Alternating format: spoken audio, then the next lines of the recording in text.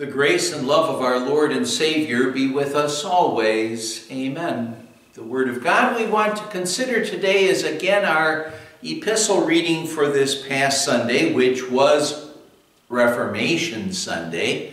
We're looking at Revelation chapter 14, verses 6 and 7, where the Apostle John wrote, "Then I saw another angel flying in midair, and he had the eternal gospel to proclaim to those who live on the earth, to every nation, tribe, language, and people.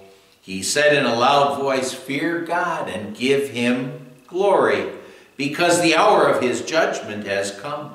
Worship him who made the heavens, the earth, the sea, and the springs of water.'" My dear friends in Christ, in our reading, in his vision, John says that he saw another angel flying in midair, and he said of that angel, this angel had the eternal gospel to proclaim to those who live on the earth, to every nation, tribe, language, and people. You know, we live in a world that's full of partiality and prejudice, but isn't it a wonderful fact to know that in God there is no partiality, no prejudice at all in his desire to reach absolutely everyone with the eternal gospel message? What he does is he goes after people individually. It doesn't matter who they are, where they are.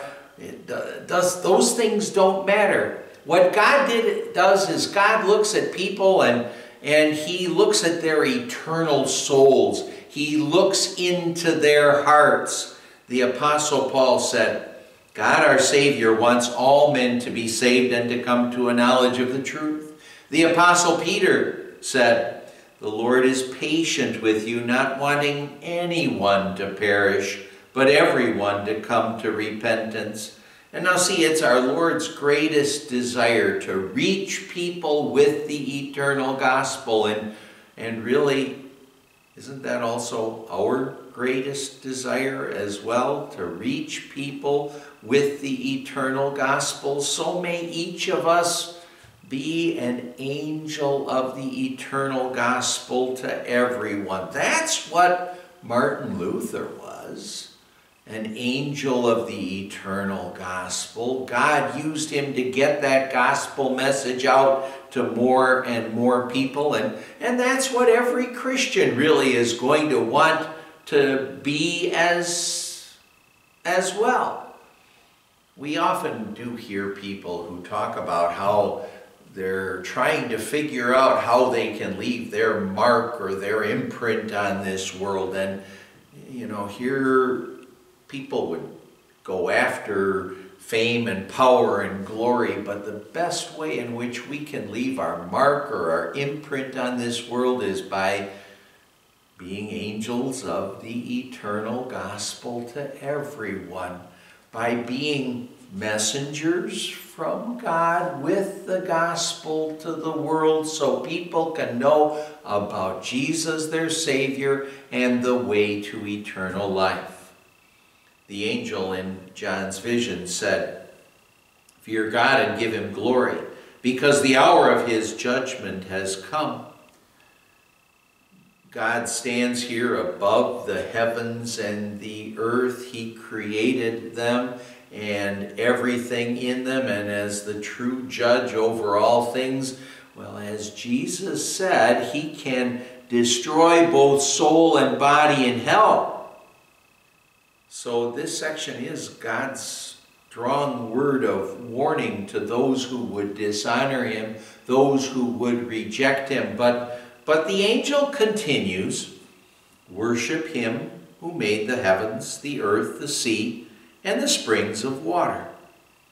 Those words are a beautiful gospel invitation through which the Holy Spirit can work to reach hearts and take people who are unbelievers and and create faith in their hearts. And through words like this, the Holy Spirit can also work to build up and strengthen people in their faith in the Savior Jesus.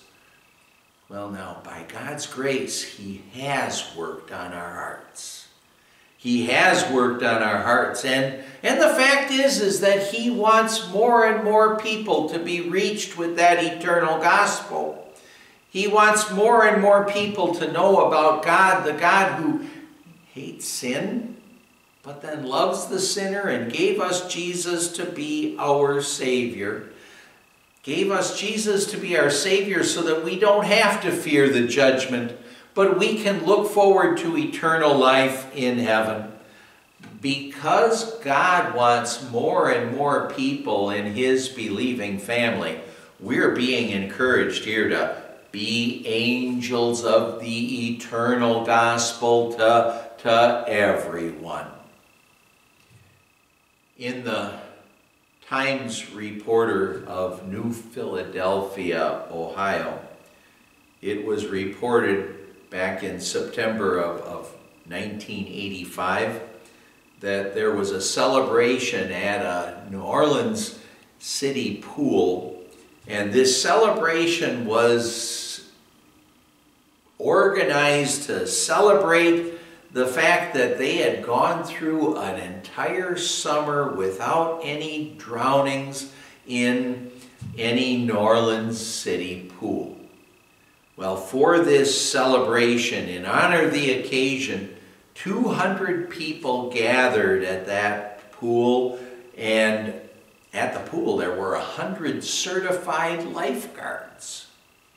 And as the party was breaking up, what happened is that 4 lifeguards that were on duty, they began to clear the pool, and tragically what they found was a fully dressed body at the deep end of the pool. They tried to resuscitate him. Nothing happened. They could not revive that man. He had passed away. It was too late. And now think about this. He had been surrounded by lifeguards who were celebrating their successful season. Ironic when you think about it. I wonder how many people around us are drowning in sin and unbelief, while we who could help them don't realize it. We don't realize that they're drowning in the sin and unbelief of this world. It's tragic when you think about it that all of us who are Christians, that we don't do more to reach out to all the unbelieving people in the world. And there are plenty of them right around us. Well, we who know the grace and love of God, what we'll want to do is whatever we can, all we can, to get the gospel out to all the world. But let's never forget about those people who are close to us, who might just be waiting to hear about Jesus from us. May God help each of us to be, well, like Martin Luther, to be an angel of the eternal gospel to everyone. Well, remember again that Luther in his early years, he really knew God's law, but he didn't really know about Jesus and the forgiveness of sins. And that just meant that he was struggling and he was despairing so much in his life.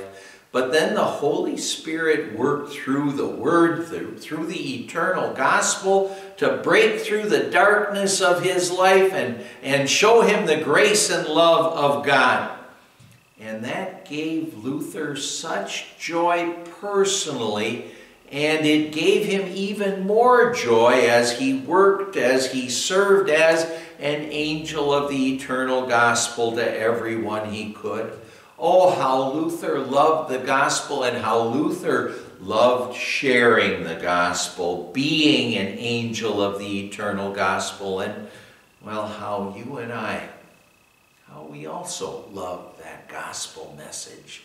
That message that Jesus is our Savior, and well, what joy it gives us to know Jesus is our Savior, and that joy can only be increased when we, like Luther, serve as angels of the eternal gospel to everyone. Amen. Let's pray. Lord God, our Heavenly Father, thank you for giving us the eternal gospel, which breaks through the darkness of this sinful world. We know that we are faced with many trials, troubles, and temptations in this life, but by your grace we also know the eternal gospel which breaks through that darkness. It assures us that Jesus lived and died for us and paid for all our sins and won for us heaven. Therefore, help us fix our eyes not on life's trials and troubles, but instead on your eternal gospel, the answer to the darkness of this world, and help us, like Luther, to be angels of the eternal gospel to everyone. We pray in Jesus' name, amen. And the grace of our Lord Jesus Christ, and the love of God the Father, and the fellowship of the Holy Spirit be with you always.